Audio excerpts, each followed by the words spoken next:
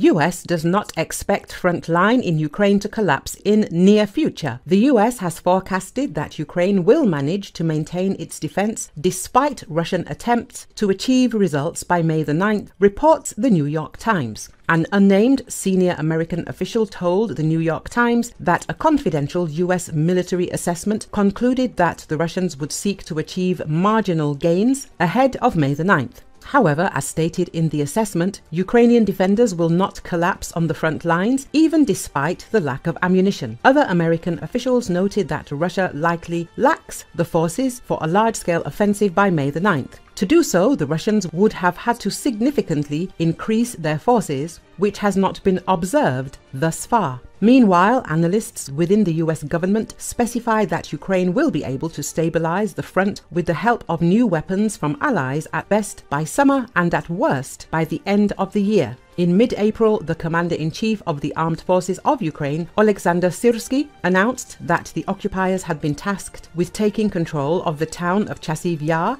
in the Donetsk region by May the 9th. As reported by the spokesperson of the Operational Strategic Grouping of Troops, Kortitsia Nazar Voloshin, the enemy aims to capture the heights on which the settlement stands to continue advancing westward. Moreover, on May the 2nd, Ole Kalashnikov, an officer of the press service of the 26th Artillery Brigade, named after Roman Dashkevich, expressed confidence that the enemy would fail in the task set before them regarding Chasiv Yar. However, Vadim Skibitsky, a representative of the main Directorate of Intelligence, stated in an interview with The Economist that the fall of Chasiv Yar is a matter of time, as was the case with Avdiivka. 6 Western fleets will have to fight with many sea drones of the Russian Navy.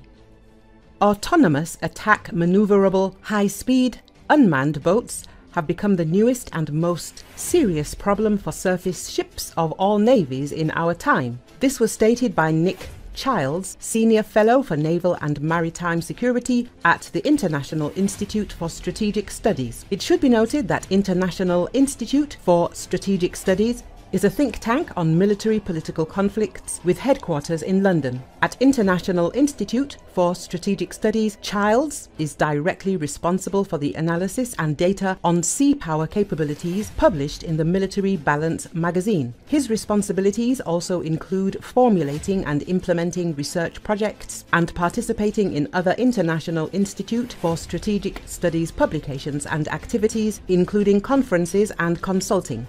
He conducts examinations of maritime defense in general, as well as the navies of the United States, Russia, China and Great Britain, and other major naval powers in Europe and the Asia-Pacific region. Deals with naval and maritime policy and strategy, maritime disputes, ship capabilities, surface and underwater warfare, amphibious operations, and maritime missile defense. Childs is an authoritative and well-known Western specialist. During a recent speech, Childs said that the Russian Black Sea Fleet has suffered numerous attacks from Ukrainian sea drones. But now the Russians have some experience and their industry is able to create a large number of their own similar sea drones. Considering the potential and capabilities in the foreseeable future, groups of similar unmanned boats of the Russian Navy can become a huge threat to the Western Navy without exception. The Russian Black Sea Fleet has failed to adapt to some of these challenges. In some ways, uncrewed surface ships and fighting them is not rocket science.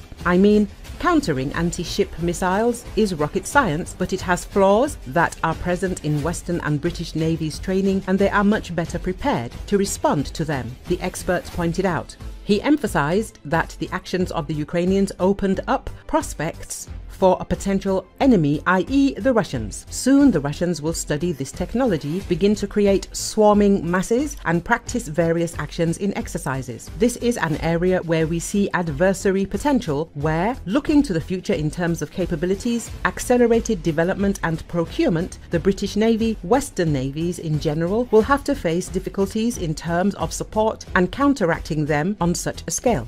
He warned